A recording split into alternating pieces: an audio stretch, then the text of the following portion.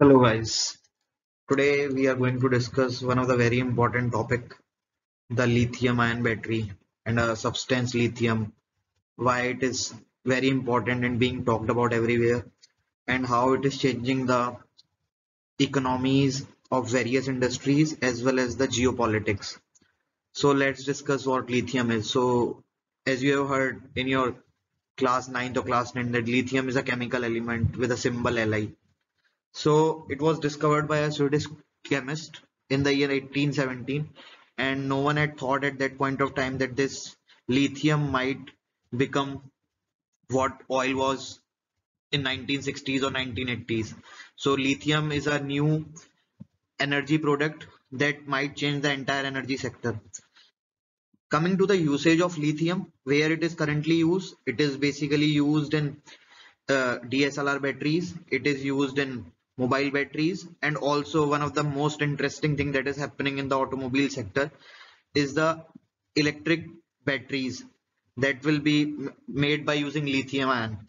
So these are some of the important usages, and most of the demand that is coming globally is from the electric vehicle segment for lithium. Let's discuss where is most of the lithium is located globally. Where is the supply chains of the lithium located? Where it comes from?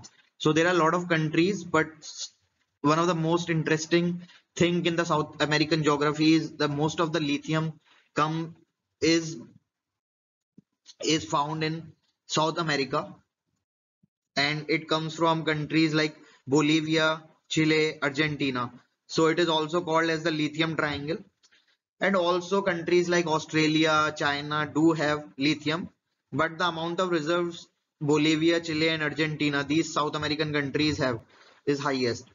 But we need to also check how much amount of uh, reserves country has and what is the production capacity. In production capacity, Australia, Chile and China produce 90% of the lithium.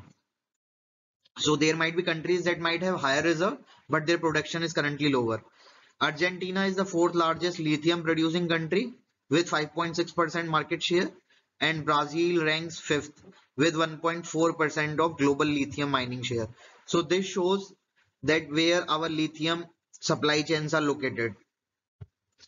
Let's move on. We need to check where does the lithium demand is coming from. Why there is a sudden surge in the demand of lithium, as there has been a lot of talks about sustainability, and we are trying to change the transportation from moving from diesel and petrol vehicles to vehicles that will be run on electricity, and these electricity will basically help us charge the lithium batteries, and that will drive the electric vehicle revolution. So most of the EV demand will be generating the lithium demand, and in the next 10 years highest demand will be coming from electric vehicles. As you can see from the graph, the electrical vehicle sending lithium demand into overdrive from others like mobile phone batteries, DSLR cameras batteries and X number of things that lithium is required for, but the most of the demand will be coming from electric vehicles. Now you must have always heard about Tesla, and only companies when you talk about EVs, people come in the mind is Tesla, but there are companies in China that are very much active in basically securing the supplies of lithium, and some of the Chinese company that are basically dominating this market is Ganfeng, Shozhou, BYD. BYD is a global battery and electric vehicle manufacturer which overtook Tesla in terms of the global EV sales, and have taken all steps to acquire lithium mining rights in South America and Africa. So China is also a very dominant player in this market, and they are trying to secure the supply chain lines across globe within the China and across globally. They are trying to increase their footprint, and the private companies of China are driving this surge.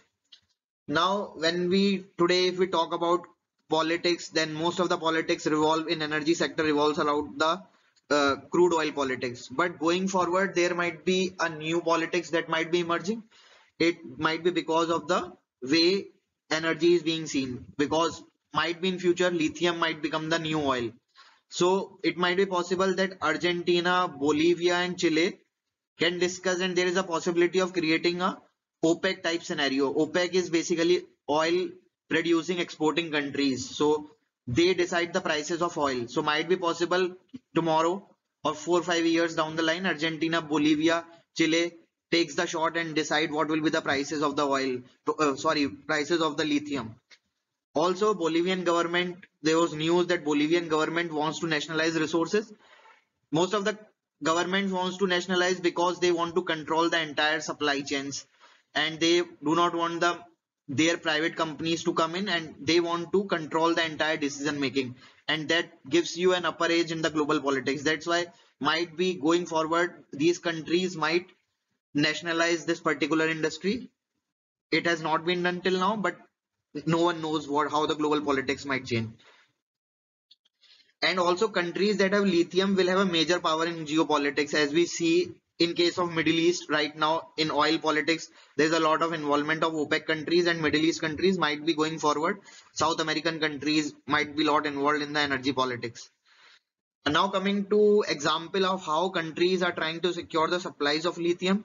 Germany signed a deal with Bolivia that would see it extract 40,000 tons of lithium hydroxide till 2092. So you can see how far the countries are thinking into. For next 60 years they are trying to make their supply chain secure by signing deals with government of Bolivia. For example, one company, Volkswagen, has signed a deal with Ganfeng lithium company in China to lock in supply for the next decade. So this is how the private sector and the government sector is emerging in the lithium sector, and how it is going to change the geopolitics.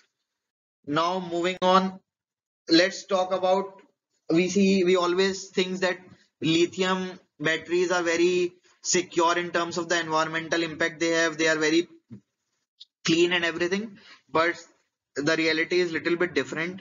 And as of now, their processes that are being used to extract lithium are not very clean. Might be going forward there might be more environmental friendly processes, but currently one fact that I was reading is, to extract 1 ton of lithium you need approximately, I would say, 5 lakh gallons of water.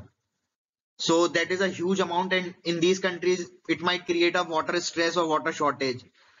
It also produces a lot of mining waste while you do mining for lithium, and that might impact the environment.